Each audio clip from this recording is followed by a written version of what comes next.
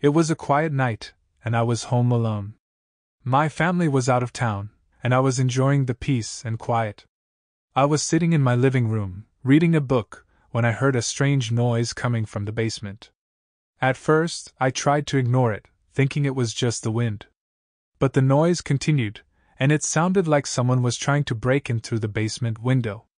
I got up from my chair and cautiously made my way to the basement door. I hesitated for a moment before opening it, not sure if I wanted to see what was making the noise. But my curiosity got the best of me, and I slowly made my way down the stairs. As I reached the bottom of the stairs, I saw that the basement window was cracked open. It looked like someone had broken in, trying to gain access to my house. My heart was pounding in my chest, and I could feel the adrenaline pumping through my veins. I knew that I had to act fast to protect myself. I quickly closed the basement window and locked it. As I was turning around, I saw a shadow moving in the corner of my eye. I froze, not knowing what to do. I tried to make out the figure, but it was too dark to see anything clearly. Suddenly, the shadow moved again, and I heard footsteps coming towards me. My heart was racing, and I knew that I had to get out of the basement as quickly as possible. I turned around and sprinted up the stairs, taking them two at a time. I could hear the footsteps behind me, getting closer and closer. As I reached the top of the stairs, I realized that the intruder was right behind me. I could feel their breath on my neck, and I knew that I was in serious trouble. Without warning, the intruder lunged at me, grabbing me by the shoulders and throwing me to the ground. I hit the floor hard, my head spinning. As I tried to get back up, the intruder grabbed me again, this time pulling me towards them. I could see their face now, and it was twisted into an expression of pure malice. I tried to fight back, kicking and flailing my arms, but it was no use. The intruder was too strong for me. I thought that this was it, that I was going to die. But then, I saw an opening. The intruder's grip on me had loosened slightly, and I took the opportunity to kick them as hard as I could in the face. It was a lucky shot, but it connected, and the intruder stumbled backwards, clutching their face in pain. I scrambled to my feet and bolted towards the bathroom, locking the door behind me. I could hear the intruder pounding on the door, trying to break it down. I was trapped, with nowhere to go.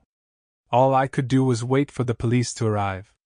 Minutes passed, but it felt like hours. I could hear the intruder still trying to get through the door, and I was sure that they were going to break through any second. But then I heard the sound of police sirens in the distance.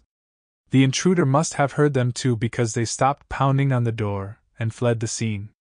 When the police arrived, they found the basement window broken, and there were signs of a struggle in the bathroom. But the intruder was gone, and they were never caught.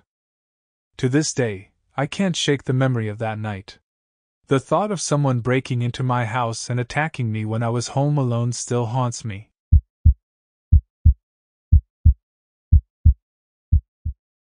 It was a typical weeknight, and I was home alone for a few days. My family had gone out of town, leaving me with the house to myself. It was nice having some peace and quiet, and I was looking forward to relaxing and enjoying my solitude. That evening, I decided to order a pizza for dinner. I ate a few slices and then crashed out for the night. The following night, I remembered that there was some leftover pizza in the fridge that I could eat for dinner. I opened the fridge and saw that there was only one slice left. I was surprised, as I remembered only eating half of the pizza the night before.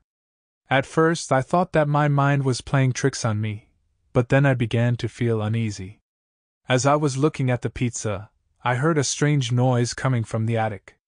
It sounded like footsteps, but they were muffled, as if someone was trying to be quiet. I immediately felt a wave of panic wash over me. I had no idea what was going on, and I felt completely alone and vulnerable. I tried to convince myself that it was just my imagination playing tricks on me, but the noise persisted. I decided to investigate, so I grabbed a flashlight and made my way to the attic stairs. As I climbed the stairs, the noise got louder, and I could hear what sounded like someone moving around up there. I was terrified, but I had to know what was going on. I reached the top of the stairs and shone my flashlight around the attic. At first, I didn't see anything out of the ordinary. But then, I noticed that one of the boxes in the corner of the attic was slightly open. I approached the box slowly, my heart pounding in my chest. As I got closer, I could hear someone breathing heavily. I was sure that whoever was in the attic was hiding in the box. With trembling hands, I reached out and opened the box. But to my surprise, there was nothing inside. Just a few old clothes and some books. I was confused and scared, and I had no idea what to do next. I turned around to leave the attic, and that's when I saw it. There, in the corner of the attic, someone was crouched down. As soon as they saw me, they stood up and ran at me, their eyes wild with fear and anger. I was frozen in place, too terrified to move. I managed to break free from my frozen state and ran as fast as I could down the stairs and locked myself in my bedroom. I dialed 911 and waited for the police to arrive. Still scared to death. When the police arrived, they searched the house from top to bottom, but found nothing. The front door was wide open, and it was clear that someone had broken in. I never found out who or what was in my attic that night, but the memory of it still haunts me to this day. I never want to be alone in that house again, and I always make sure to lock all of the doors and windows before going to bed.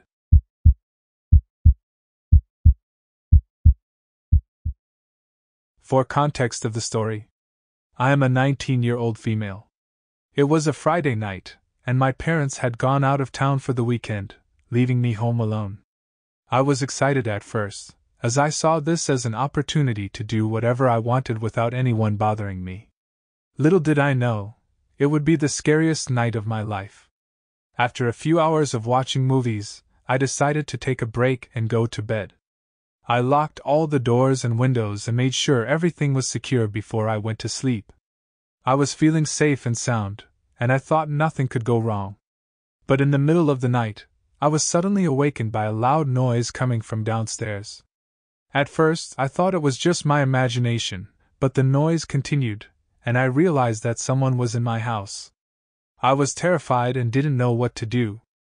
I quickly got out of bed and grabbed my phone, dialing 911 as quietly as possible. I explained the situation to the operator, and she told me to stay on the line while they dispatched police to my house. While I was waiting for the police to arrive, I could hear someone walking around downstairs. I knew I had to be quiet and stay hidden, so I locked myself in the bathroom and waited. Minutes seemed like hours as I listened to the intruder moving around my house. I could hear drawers opening and closing, and the sound of things being knocked over. It was clear that whoever was in my house was looking for something. Suddenly, the footsteps got closer, and I could hear the intruder trying to open the bathroom door. I held my breath and tried to stay as quiet as possible, but the intruder managed to force the door open. Before I knew it, the intruder had hit me hard on the head with an object, and I lost consciousness. When I woke up, I was lying on the floor, disoriented and confused. The intruder was nowhere to be seen, and I could hear police officers calling out my name as they searched the house. I struggled to stand up, feeling dizzy and disorientated. When the police found me, they helped me to my feet and checked if I was okay. I was taken to the hospital to receive medical attention for my head injury. The police searched the house, but found no sign of the intruder. It was a terrifying experience that left me feeling vulnerable and scared for a long time afterward. I didn't sleep that night, and I couldn't wait for my parents to come home. The next day, the police came back to take fingerprints and look for any other evidence. It wasn't until a few days later that they called me to tell me they had caught the intruder. It turned out that the intruder was a neighbor who had been watching my house and knew my parents were out of town. They had broken in, hoping to find something valuable. Although the intruder had been caught, I still couldn't shake the feeling of fear and vulnerability. It took a long time for me to feel safe again, and even now, I'm always on edge when I'm home alone.